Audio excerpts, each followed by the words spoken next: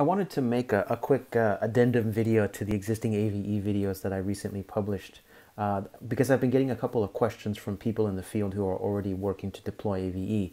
So the two major questions I get that I'll cover here is, can I vMotion with AVE? And of course the answer is yes, and I'll show it to you. And then the next question is, what is the difference in DVS switching modes? So when I go to the EPG in ACI and I attach this AVE VMM domain, I have a choice of switching modes between AVE and native, and I'll actually show you what the difference is there as well. So answering the first question, vMotion with AVE, this is a refresher of my lab setup. This is not a production setup, but you can see I've got ACI multipod going on.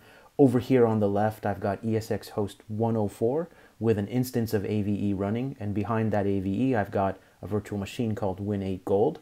Connectivity is all established and working. Over here in pod number 2, I've got another host, ESX 108, with its own instance of AVE running and a VM behind it called Win8 Pod 2. And what I'm going to show you really quick is just demonstrating the vMotion of Win8 Pod 2 from ESX 108 over to ESX 104 and prove that it works. So let me show you what my ACI setup looks like here. I've already created an AVE EPG, and I've got the VMM domain attached. Here are my two hosts. You can see Win8 Gold and Win8 Pod 2. There's their addresses. Just to prove that they are on different hosts, this is ESX 104, this is 108. You can see that they're physically connected to different leaves and different pods, and everything is in fact ready to go. I'm going to use the vCenter FAT client because I'm much more comfortable with it, and actually vMotion is much easier to demonstrate here. Here's the view of Win8 Pod 2.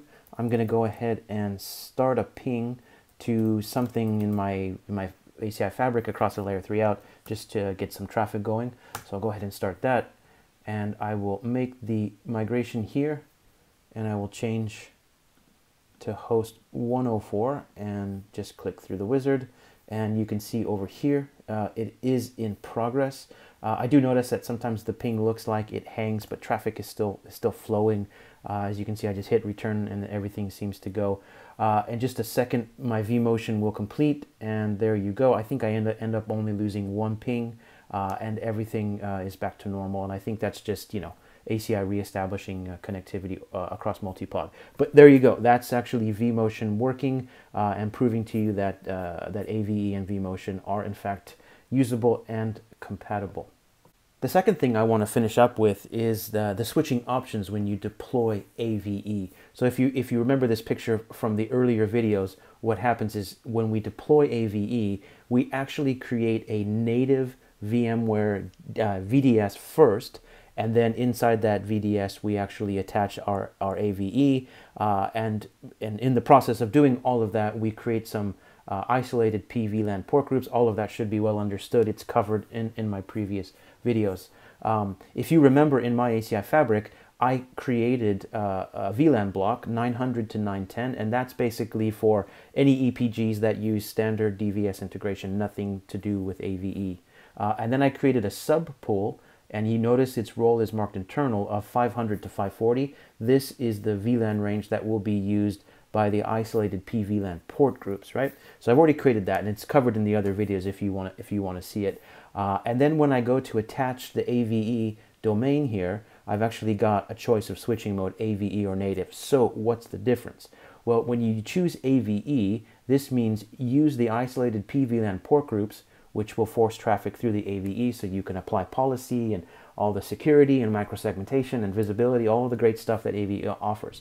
But if you have a situation where you say, look, you know, I have a high performance application, and in this example, like my database here, and this high performance application, I don't want the AVE to somehow be a bottleneck or to slow things down. I just kind of want it to go like normal. I want it to bypass AVE. So when you deploy, when you attach the VMM domain to the EPG where the database server lives, you can select native, in which case all that does is really straightforward, is it attaches you directly to the VDS in just like a normal, you know, VM, and you will write up, you know, the physical links, etc., just like normal. There's no real difference there, and it's very easy to switch these back and forth, and I'll show it to you. So I have a new EPG here called Silver, and let's say Silver represents my database server where I'm going to put my database server. And what I'm going to do is I'm going to attach the VMM domain that I created earlier for AVE, so standard stuff. So there's the VMM domain. And I am going to say native switching mode here. So I'll go ahead and say native, and I will click submit. So there we go.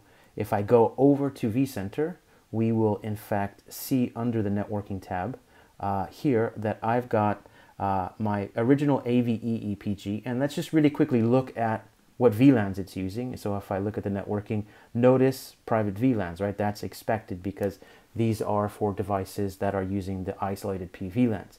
If I look at the one that I just attached called Silver, and let's look at the Portgroup here. Now notice they're attached to the same VMware DVS called VCAVE. If I look at the VLAN, notice it's VLAN 907. This is a normal VLAN coming out of my dynamic VLAN pool on ACI that I can use for standard, ACI DVS kind of networking, and that's exactly, what I want to see.